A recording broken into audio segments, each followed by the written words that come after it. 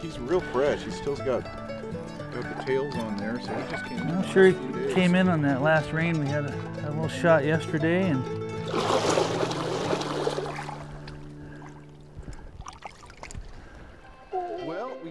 good fishing is the rule in this video, and we have made doubly sure of it.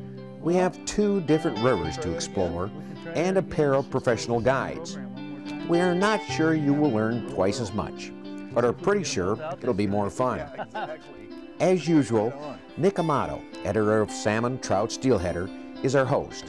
And Nick will be jumping back and forth between Kris Olsen's boat and Rob Russell's. Rob has some solid techniques for kingfishing. He will show us how to rig for plugs, back bouncing, float fishing, and side drifting. The clever part of it all is that he does this with just 2 rods, modifying the rig slightly for each application and cutting down on the equipment needed.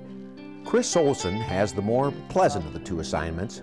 His task is to just catch fish, and in the process, tell us some about the habits of king salmon once they enter the rivers. Along the way, we hope you'll get a feel for what some of the important things are to keep in mind while fishing. Though kings are often big fish, it is likely the little things you do will make the difference between an average and an exceptional day on the water. In addition to the knowledge of our chosen anglers, we will draw some of our information from the exceptional Frank Amato publication, Illustrated Rigging for Salmon, Steelhead, Trout, written by Robert Campbell. We will look at only a few of the hundreds of great diagrams in the book that detail how your gear should be configured.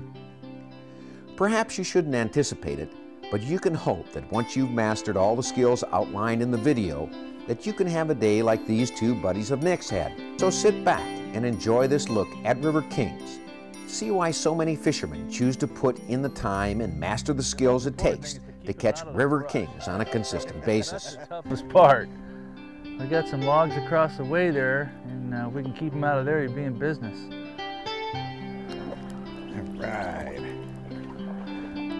Try and get him that way, Nick, if you can, away from the boat here.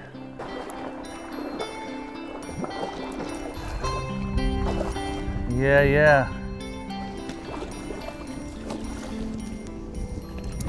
They've been taking the eggs and the plug in there both. Let's roll it in there. Okay, out here, we're smiling. That's as pretty as they get right there, Nick.